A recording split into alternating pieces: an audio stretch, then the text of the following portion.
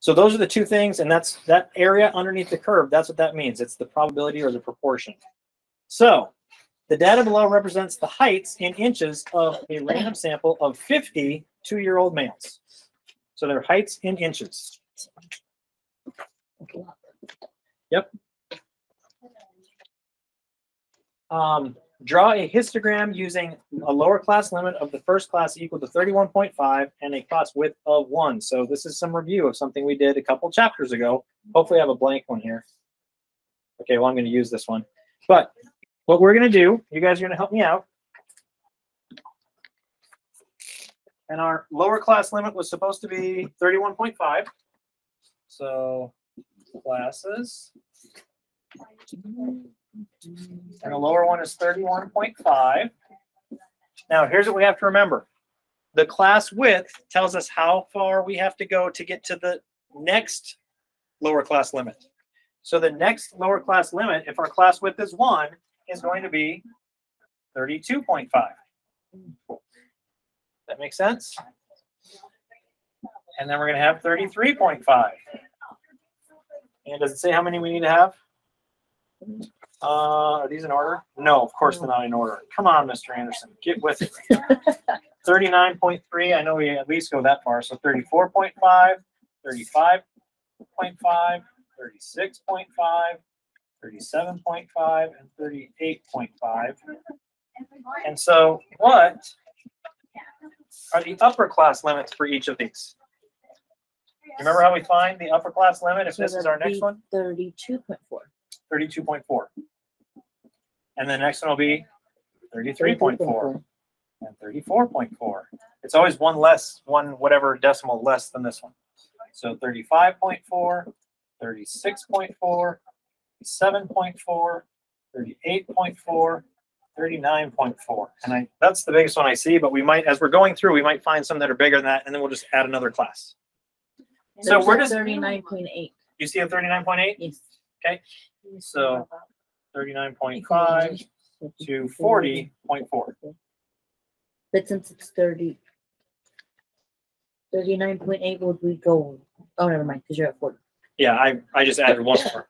So what we're going to do for this one, we're just going to put in tally marks. So that'll make this a little bit easier. 36.0 goes in here, right? 36.2 goes in here. 34.8 goes in right here.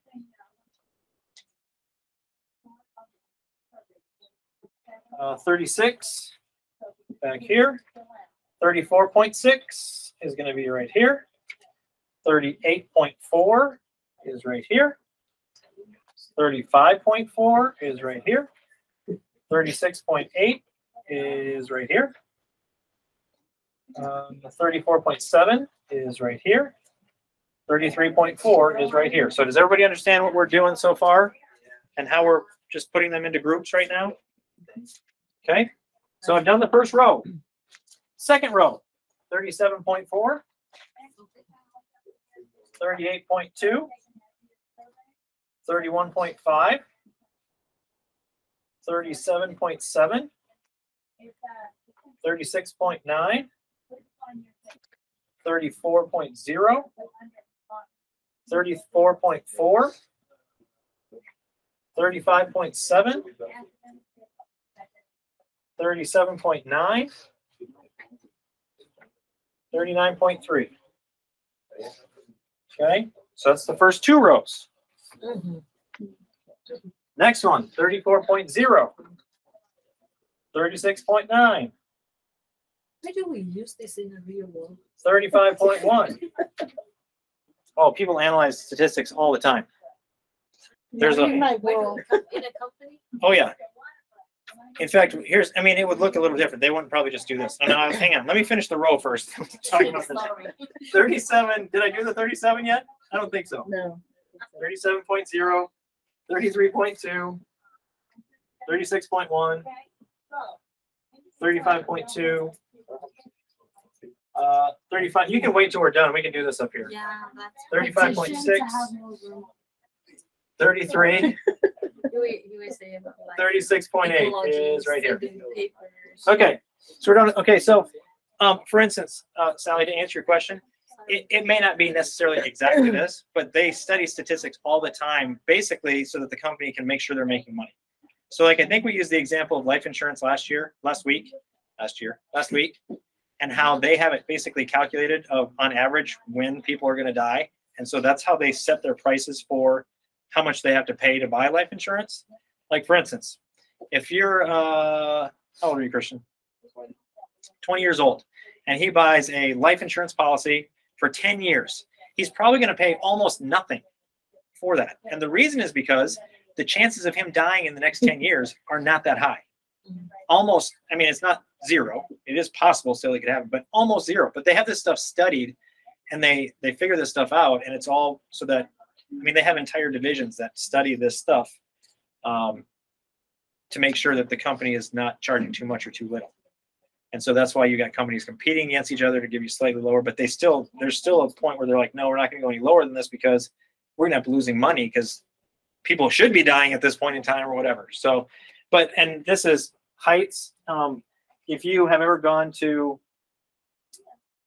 any of you have ever had children and you go to the doctor and they tell you on your yearly checkup, oh, your child is in the 50th percentile or whatever, or 20th percentile. And then they compare that and they rate it. And so, for instance, the last time we went to the doctor, one of my sons had been in the, I don't remember what it was, but anyway, he was in a certain percentile and his percentile dropped a lot for the next year. And so the doctor's like, we better keep an eye on that just to make sure that something weird isn't happening because of that. So I mean, there's people that study this in business and medicine, in everything. So this is, I mean, now they probably don't make tables like this, like we're having to do, because they have a computer, they just type it in and then it just figures it automatically. But we're doing it by hand because I'm not making you guys do the computers. So anyway, back to this. 33.5 is right here. 35.0 is right here. 35.1. 35.2. 34.4 is right here. 36.7. 36. 36 again. 35.7.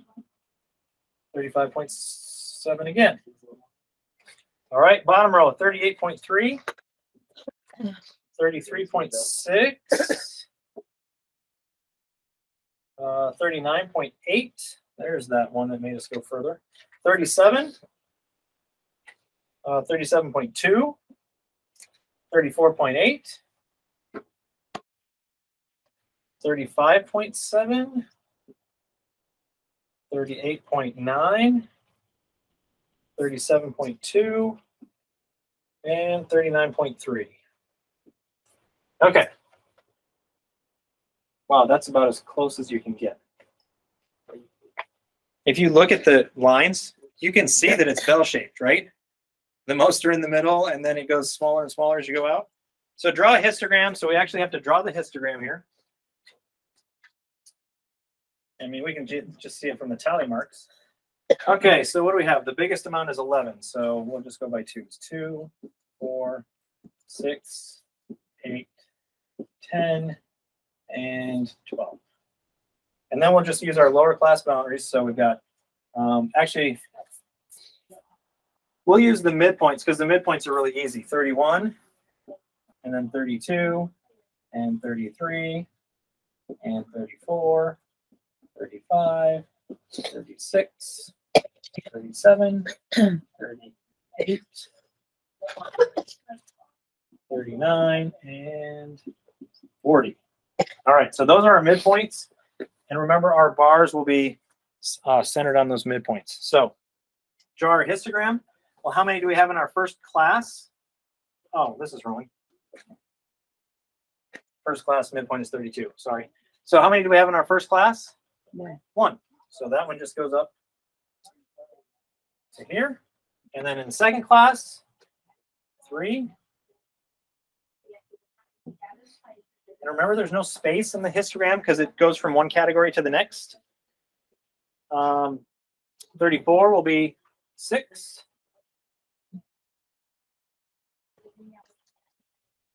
35 will be 10. My lines are not going to be very straight because they're big. 36 is 11.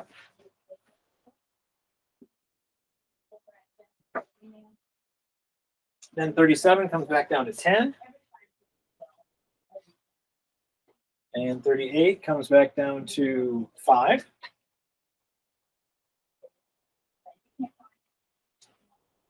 And then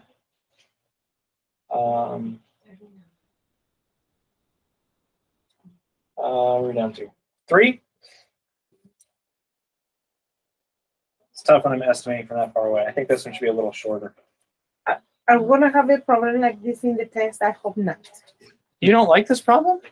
If it was, I would give you the data, but there's a point to this question. I mean, yes, but like not this long. I mean. Oh, this long? Yeah. Yeah. So what is the point of this question? We're looking at this and we're like, do we see that this is like a bell-shaped curve? Yep. This is a normal distribution. Yes. If you made the curve, do we see how it would look like this? Right? Does that make sense? Yeah. So we're just using that data. And the question is, do you think that the variable height of 2-year-old males is normally distributed? Well, yeah, by looking at this data, it definitely looks normally distributed, right? It definitely looks like it. Yes. Okay, so that one is definitely a yes, it looks normally distributed. But that's kind of the point of this, is we can see with a picture, and we could actually see it, since I was doing tally marks over here to make it a little easier, we could see that it looked like it was bunched in the middle and then less at the outsides. Okay, questions on that, other than you didn't like doing it because it took a little while? I mean, it was 50 scores, so I had to kind of work through it. Okay.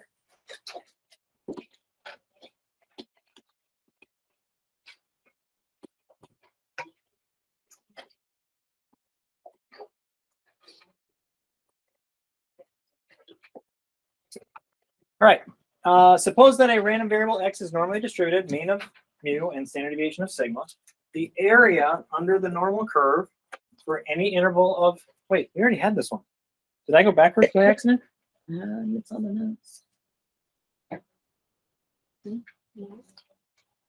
that was normal density function.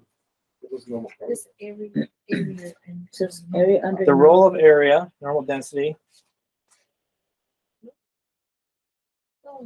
Where am I going? Did I go past it again? Yeah, that's it. This is it. Area under the normal curve. Okay.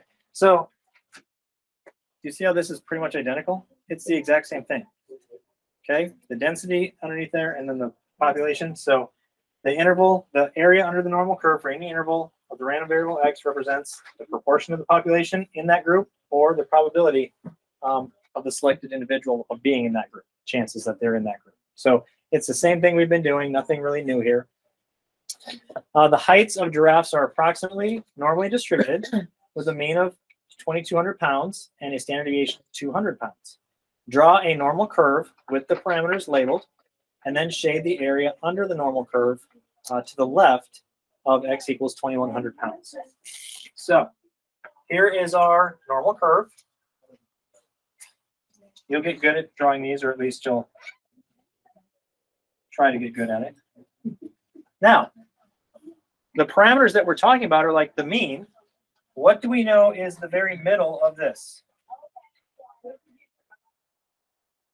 2,200. That's the mean, right? And it's 2,200 pounds. So this point right here, now notice we haven't turned it into standard normal. This is just normal curve, okay? So the mean is that 2,200 pounds. When we go one standard deviation this way, It's 200 and one standard deviation this way, how far are we going? 200. 200 pounds. So this one would be 200. 2,400. 2,400, and this one would be 200. 20. 2,000. 2,000. 2,000. Okay? And then if we went another one, because let's just go ahead and do 3 of them. So if we went another one this way, it would be 2,600, and this one would be 1,800. And then if we went our third one, this would be 2,800, and this would be 1,600. Now, again, the curve doesn't end here, but by that time it's so small that there's hardly anything outside of those areas. Does that make sense? Mhm. So what are we supposed to do? We're supposed to mark shade. We're supposed to draw a normal curve, which we've done. Then shade the area under the normal curve to the left of 2,100. Where is 2,100 going to be? Yeah, halfway, right here. And then we want to the left of that, and it's just going to be all that stuff. Make sense? Is the answer? That's the answer Yeah. for that one. Part A. So is everybody okay with how we would draw that picture? What we find out is the pictures all look the same because they're all normal curves.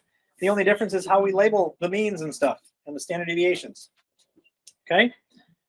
All right. Everybody good there? Yes. Part B. So So- how do we do that? Oh, I'm good. I'm good. Okay. Suppose that the area under the normal curve to the left of 2,100 pounds is 0.3085. So they're telling us that we should assume that this part that I've shaded in green is 0.3085. Does that make sense from the question? Suppose that the area under the normal curve to the left of this, which we've shaded, is 0.3085. Provide the two interpretations of this result. Okay? So that's going back to those, we saw it twice, right? It's basically saying the same thing twice. What does this 0.3085 mean? What is it telling us?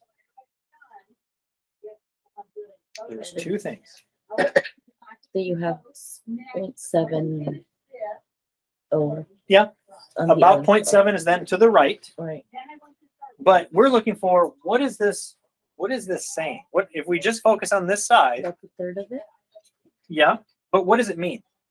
And you're on the right track with the 1/3 part. So let's talk about this. The first thing it means is about let's say about 0.3085 of, what are we talking about? Of the giraffes. Yes, have a weight less than 2,100 pounds. That's the first thing. It can tell us about the proportion. So this is saying the proportion of giraffes that have a weight less than that is 0.3085 or 30.85% if you want to think about it that way. Okay? That was the first thing it tells us. The second thing, and it's very similar but a little bit different. The second thing it says is the chances of a randomly selected giraffe weighing less than 2,100 pounds is 0.3085. Okay, so these are the two different things that it tells us, and it's important to understand the distinction. The first one is talking about how many, what percentage are less than the 2,100 pounds. They're saying, okay, if I look at all the giraffes, about 30%, almost 31% have a weight less than 2,100 pounds. Does that make sense? That's one way of looking at this, because you've got all the giraffes on this scale, 30% of them, 31% about is down here. The other way of thinking about it is it's related. If I randomly selected a giraffe out of my huge herd of giraffes that I evidently have, but if I randomly selected a giraffe, the chances of its weight being less than 2,100 pounds would be about 31%. Because that's how many of them are down here, right? Does that make sense? How those are related, but actually slightly different? So that's what that's telling us. It's like those problems where we said you had a 20% chance of whatever, getting a ticket on the way to work. Well, that means you have an 80% chance of not. So if you just start going through that, 20% of people would get tickets on their way to work. And if you select a random person, 20% of them may have gotten tickets on their way to work. So it's two different things. Okay. One is talking about proportion, how many out of the entire group, and the other one is talking about what are the chances, probability. But they're really very similar in how they work. Any questions on that one? Okay. We have a test? No. We'll be doing 4, 5, 6, 3. Let's see. We did 2 and 3 last time, right? We did, Yeah. We did 3 and 4. so we did 5 last So time. 5, 6, 7, 8 will be on the next test. Oh. But they're all very short. Like we're doing chapter 6 only has 2 sections. Oh. Chapter 7, like we're going to start chapter 7 tonight. It has like 2 or 3, something like that. But they're all very short, and they're all very related. No. No, they're not. Sally doesn't think they're related. Maybe in your brain.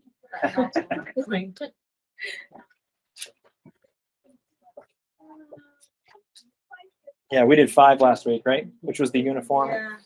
So you can see this is kind of related to uniform because I mean, anyway, I'm not gonna whatever. I know. I'm not gonna try and argue with you about it, but there are things that are related about them. Standardizing a normal random variable, and again, we already talked about this, right? Z-score. So suppose the random variable x is normally distributed, mean of sigma, standard deviation. Sorry, mean of mu, standard deviation of sigma. The random variable is given like this. It's normally distributed. We already saw this, right? We already saw this. Again, this is a slightly different slide, but we're trying to standardize it. Oh, that's bad. My 15 jumped to the bottom. Anyway, is yours on the bottom? No. Nope, it's there where it's supposed to be. Okay, so the 15 should be over here inside this parentheses, right? Because what does it say?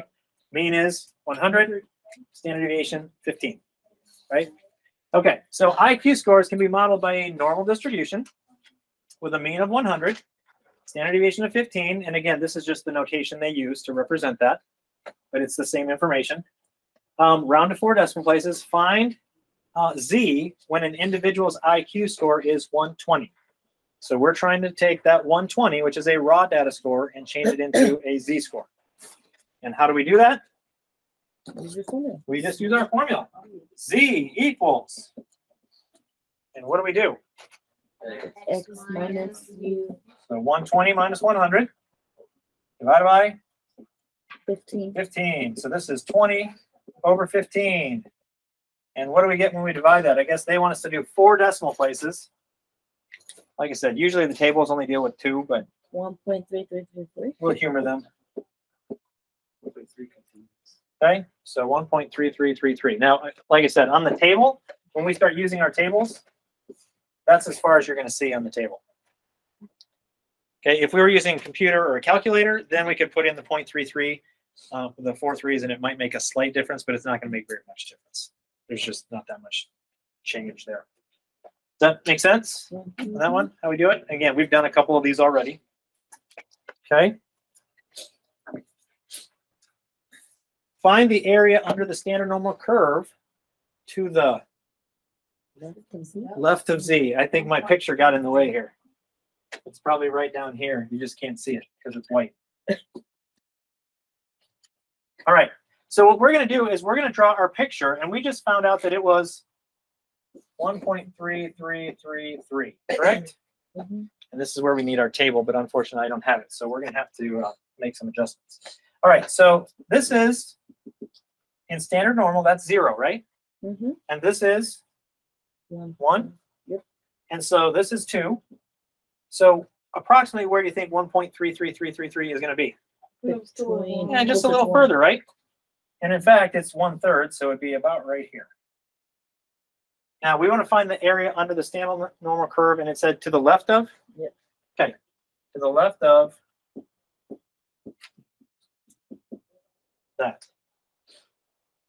I remember why I didn't print them off. I couldn't find a good picture. Okay, so I will have to find this for you because you're going to need it. But we have these tables that are for standard normal distributions. And let me see if I can. Actually, we're going to pause here And I'm going to see if I can find one online, and I'm going to pull it up and stick it in here so that we can use it. Okay, so let's take a short break, and hopefully I can find that. Okay, so that didn't print. I was hoping it would, but so I could get them into your hands right away. So I will get this printed up for you guys to have it for next week. In the meantime, I will try and get it set up tonight and email it to you. So if you want to print it off, so that you can find it easily.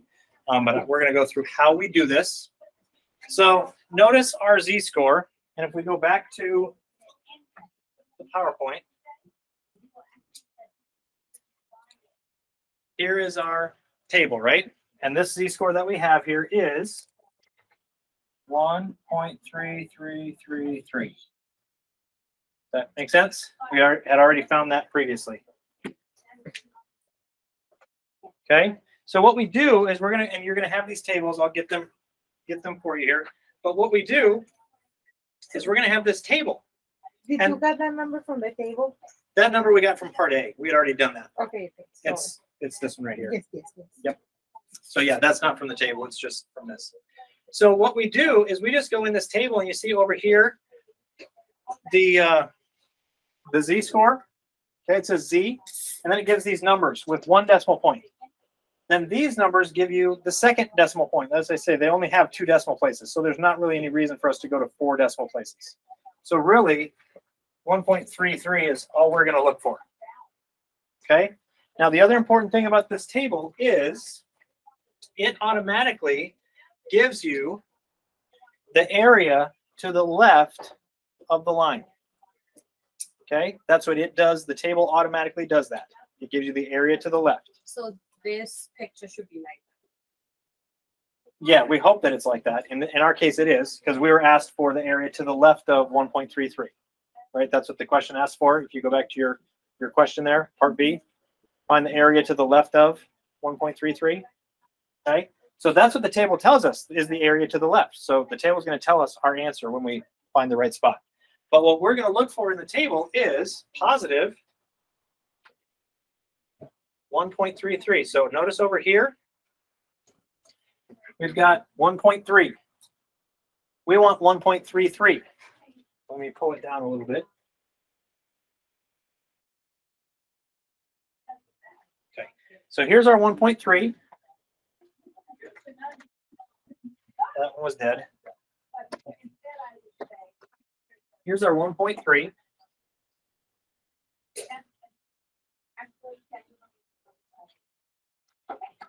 And then here is our second 3, right?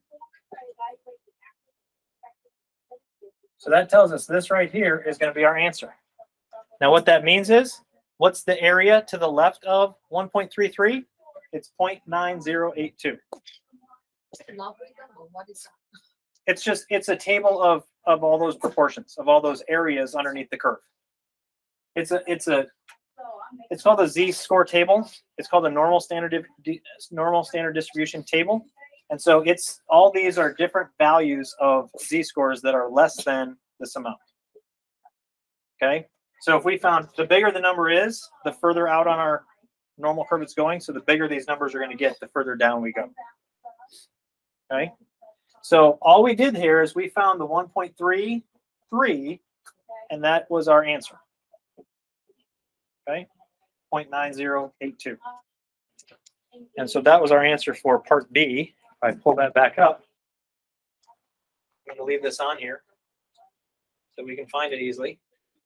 Okay, but 1.33, and what was our number? 0.9082. So our answer to this question, find the area under the standard curve to the left, 0.9082 is our answer. And like I said, we just get that from the table. So like in the test, we have a table. Yes, I will give you the table, and you're going to, like I say, I'll get it printed off for you so you have it next week so you can start practicing with it. And I will send it to you. I'll probably send it out on Canvas just to everybody so you all get that same email, and I'll have that table. Email? Yeah. You send out in the email? Yeah. I'm going to try and do it tonight between classes if I can. So that way you'll have it right away. But I have to download it first and get it so that it looks nice. Okay, so that's part B. We just have to look it up in the table. A lot of these is just look it up in the table after you draw the picture. Okay. Here's another one. Part C, interpret this area in context of IQ scores. Okay. So what does this mean in context of IQ scores? Now remember what this was saying. We had an IQ score of 120 before our break. Okay, we found the Z-score was 1.33333. And then we just found the area to the left of that was 0.9082. Now what does that mean? Their score is higher than 91. It means this person's IQ score of 120 is higher than almost 91% of the other people. Okay, so that's what this means. It means if this person's score is higher than about 91% of people, or it means if I randomly select someone out of the world, 90% chance that they're in this range from 0 to 120. Okay, or about 91%. Okay, does that make sense? So those are our two interpretations. 90.82% of people are down here, and 90% chance of selecting somebody randomly that's down there and there. Okay. So we're going to be drawing that. You'll see I have this picture on there a lot for you because we're going to be drawing this picture a lot. So you have a nice one there that you can just use. Okay. So, okay, I got to fix this because this is true.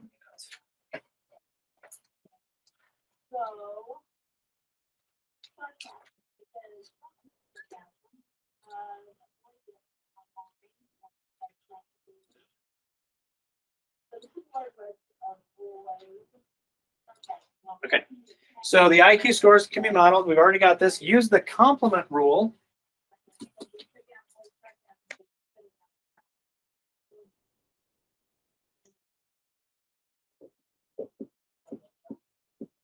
Use the complement rule to find the area to the right of Z.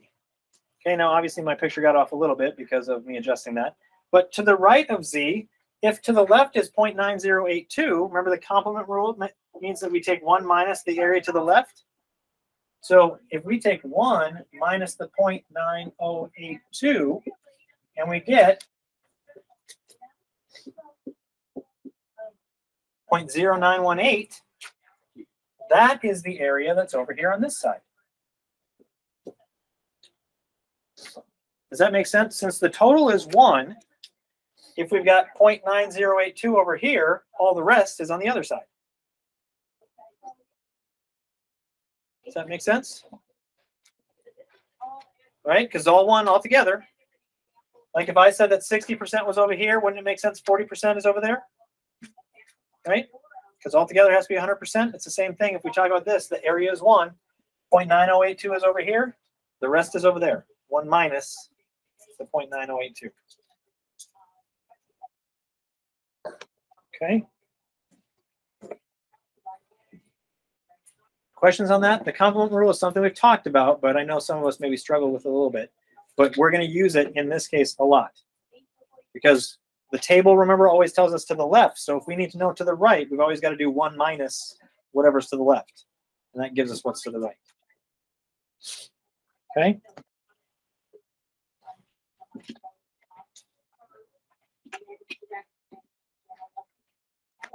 All right, steps for finding our value for the normal random variable. Draw a normal curve, shade the area corresponding to the proportion, probability, or percentile. Use a table or technology. We're going to focus on using the table. Again, calculators and computers will do this for you if you get to a point where you're going to start using those with whatever you're doing. Like I said, if you get to a job where you're going to need to use this, they're going to probably show you how to use the programming, or you need to brush up yourself to make sure you know how to use the programming. But to find the z-score that corresponds to the shading area. So obtain the normal value from our formula, and it's going to look like this. So this formula right here is just that other one rearranged. Okay, if you go back to that other formula, which said z equals, you guys know it. What did it say? X minus B by C. Okay. You always write like theta. That's not. If you write like that, that is sigma, but that is theta. No, it's not. Theta's like this. It is similar like theta. You don't. It's okay. All right. Anyway, So if we rearrange this formula and we just rearrange it like this, if we try to get the x by itself, for those of you who are algebra gurus, if we're trying to get this x by itself, what do we do next? Multiply by sigma. That cancels with that, and now it's over here. So now we have sigma times z equals x minus mu. How do we get the x by itself now? Add mu. So mu plus, and I got crazy with that. Okay, but do you see how that's the same thing? Okay, it's just rearranged. That's all that it is. It's the same exact formula. It's just rearranged. You don't have to be able to rearrange it. You just have to use those two formulas. Okay, but I wanted you to know it's not like some brand new formula they made up. It's in there, and I'm guessing that's on your paper too, right? Yeah. Actually, I don't see it on there. Not the rearranger. If you want to put this one on your note sheet, you can, or on your formula sheet, you can put that on there. Chapter 6. Chapter 6. Yeah, that's the first one is how to find the z-score. The second one's going from the z-score back to the raw data, the x value.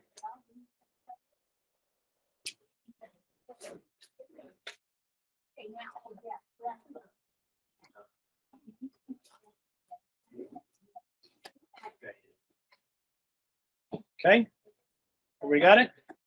So what we're going to do is we are going to take a look at this. It says the combined verbal and quantitative reasoning score on the GRE is normally distributed with a mean of 1,049 and a standard deviation of 189.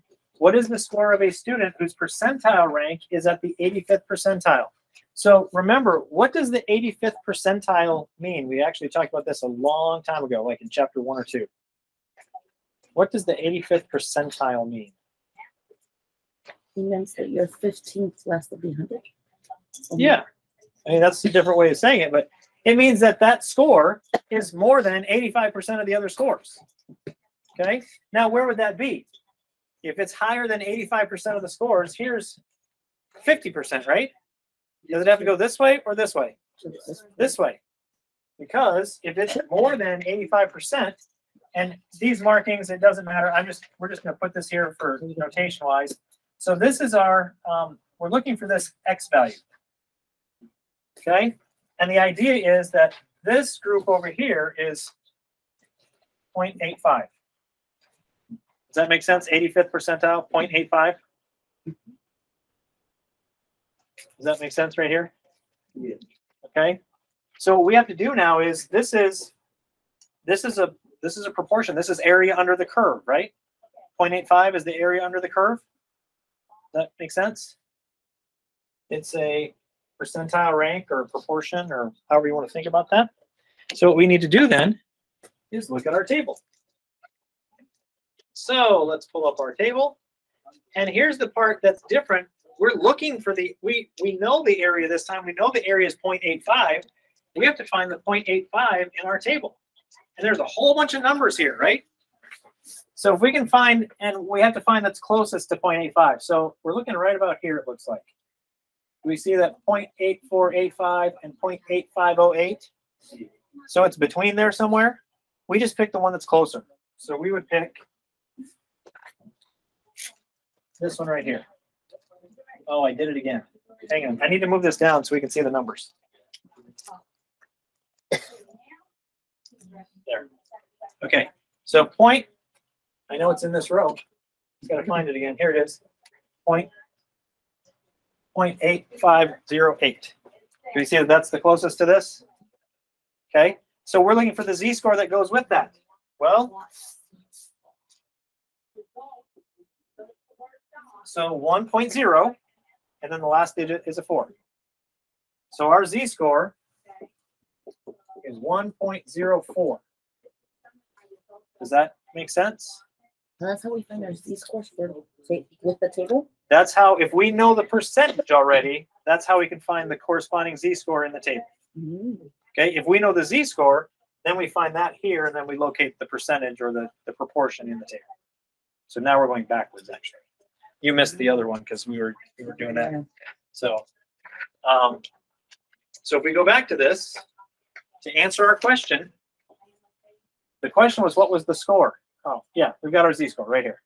So we're going to use our formula.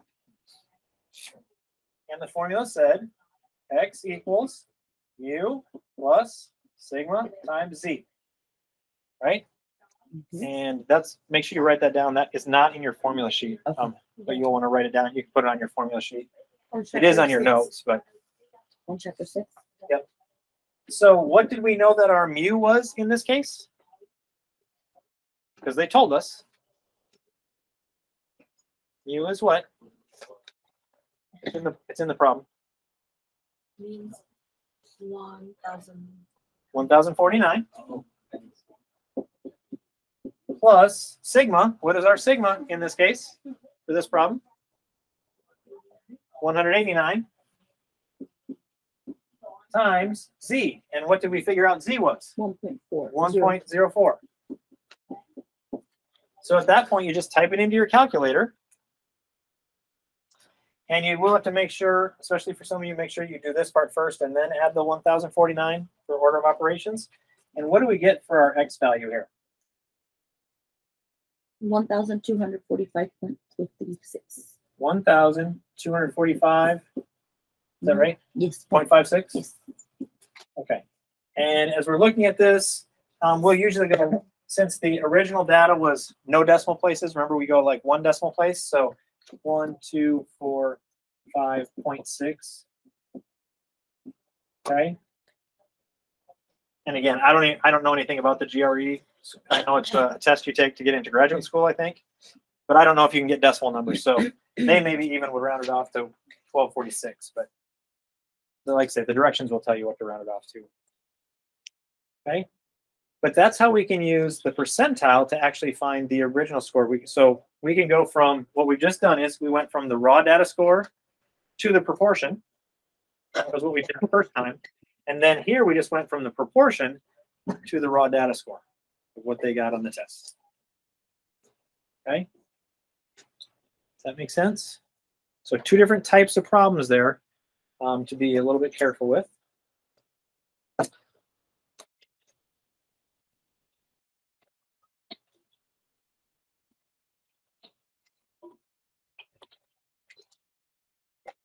Okay, 6.9. It says, it is known that the length of a certain steel rod is normally distributed with a mean of 100 centimeters and a standard deviation of 0.45 centimeters. Suppose that the manufacturer wants to accept 90% of all rods manufactured. Determine the length of rods that make up the middle 90% of all the steel rods manufactured. Use two decimal places when rounding if need be. Okay, so this time they told us where to round it off to. Do I have a paper there or a picture there for you guys? Yes. Okay, that means I probably have it here too then. Good. All right. So the idea is, in this case, who can describe this picture for me? This picture is a little bit different than the last one. Who can describe what's going on here? The meter is 90%. We want the middle 90%, right? The middle 90%. So again, just so we can kind of see boundaries, this is not going to be super accurate, but we want this amount right here to be 0.9 in the middle, right? Does that make sense? Now here's where we have to be a little bit creative with our table. Let's think about this a little bit, and this is kind of how we have to go through it. How much is left over here and over here if you're taking out the middle 90%? 5 on each side. 5%, right? Which would be 0.05 there and 0.05 here. Oops, 0.5 here. Does that make sense? So if I want to find this point right here in the table, what do I have to look for? Because remember, the table always tells us to the left of. So if I want to find this point, what do I have to look for in the table? 0.05. The 0.05, the area to the left of. So if I want to find this one, I'm looking for, look for 0.05. Now, what about this one? Because that's my other goal. I want to find this one. What do I have to look for in the table if I'm looking for this one? 0.95. Yeah. Does that make sense? Because what's to the left of this point? Well, this 90 plus the 0.05. That make sense? So you've really got to look at your table and keep in mind, you got to look at your drawing here and keep in mind, what is the table going to tell you? The table is always going to tell you to the left of. So 0.95 is what we're looking for here. We're going to find out something interesting about these two numbers in just a minute when we pull up our table. But does everybody have this written down? We're looking for these two numbers in our table. And again, these are the areas, right, that we're looking for. So we're going to have to look in the middle of our table to figure out what they are in order to find the z-scores. So let's pull our table back up here. Oh, she says, I understand it. I'm like, yeah, sometimes, I guess. Come on. Here we go. So our table here, now notice all of these from 0 and above are 0.5 and bigger, right? All the numbers in the middle are 0.5 and bigger. So let's go ahead and find the 0.95 first. Is that okay? So 0.95, where are we at here? Here's 955. Right there. Right here, in this area right here. That makes sense? Okay. So this one, here's my blue. So we're looking right here, and this is kind of a special case. You notice how it's halfway in between those two? Okay. As a general rule, we tend to just round that up so that we include a little bit more. So what is this value? It's 1.65.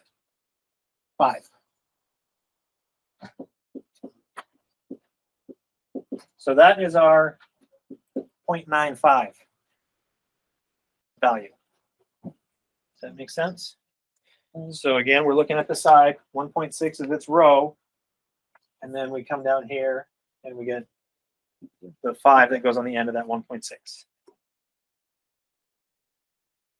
Okay. And then I'll just put this over here too. We're going to look for the 0.05. All right, so the 0.05, and you may guess, that's got to be to the left of the center, which means it's going to be negative numbers. Does that make sense? So if I go down here a little bit further, oh wait, maybe it's above, there it is. Okay, so let's see if we can find our 0.05. Okay, no. This one always messes me up because it works backwards. Because yeah, anyway. Oh, wait, this one is set up. Oh, I like this one. This one makes sense to me. The other ones that I've seen, they always start with negative 0. So they go backwards. They get smaller as you go down. So this one I like. Okay. So where are we at here? 0.02, 03, 04, 05. No, I'm still backwards here. Okay. Okay, here it is. Do you see how it's right in this area right here again, halfway in between those two? Okay. And again, what we're going to see is we want to extend out a little bit further, which is actually this one, right? So it's a little bit further than our line. Does that make sense how that's a little bit further? So notice what this number is. Negative 1.65. Now, why is that true?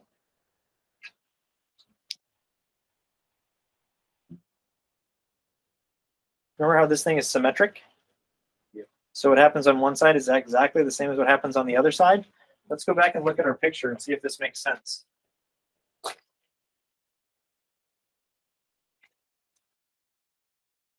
we see we've got 0.05 over here and 0.05 over here? So on the outsides, this is 0.05 on this side, 0.05 on this side. So if this is negative 1.65, this one has to be positive 1.65 because it's in the same location. It's related to out from the middle. Okay. So we've got our z-scores. And remember, we just did this on the last problem. Our formula was z, not z, x equals u plus sigma times z. So we're just going to, and they tell us to round off to 2 decimal places if we need to. So x equals, for this top one, 100 mu is, 100 plus standard deviation, 0.45 times, and then we've got our 1.65. So you go ahead and plug that in, and what do you get? .74. 0.74 like that? 2 decimals. Is that right though? Is that what you said? I just didn't hear what you said. Yes. So this value right here on the top side is 100.74 centimeters. So Okay, the other one will be minus. it'll be, yeah, x Negative. equals 100 plus 0.45. The difference is this is a negative 1.65. So it ends up subtracting, right? And what do we get over here? 99.26. Okay, and that's the lower value. So in other words, 90% of the rods that they're producing are between 99.26 centimeters and 100.74 centimeters. And centimeters are really small, right? So they're trying to make sure that they're making their 100 centimeter rods as close to 100 centimeters as possible. Okay. So the answer is going to be minus 100.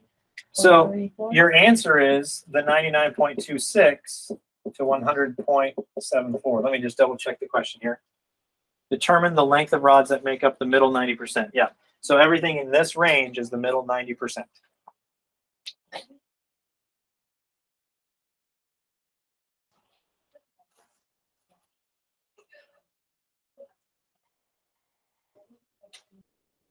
Okay. Does that make sense? Yes. Okay. So one thing to note, the notation Z sub alpha, pronounce Z sub alpha, is the Z-score such that the area under the standard normal curve to the right of Z sub alpha is alpha. So in other words, if we were doing this one right here, this would be Z sub 0.05. That would be this one, because that's saying to the right. Area. It's the area to the right of that line. So remember our picture here? Let me erase this so you can be reminded of what the picture looked like. So our picture looked like this. And we had this mark over here, and we said this was 0.05 because we needed the middle 5%. We had one over here, 0.00, yeah, 0.05 was here too. So this mark right here could be noted as Z sub 0.05. 0.05 is the area to the right of this mark. So would it be the same for this area? This one, if you did it over here, this would be Z sub 0.95 because it's to the right of.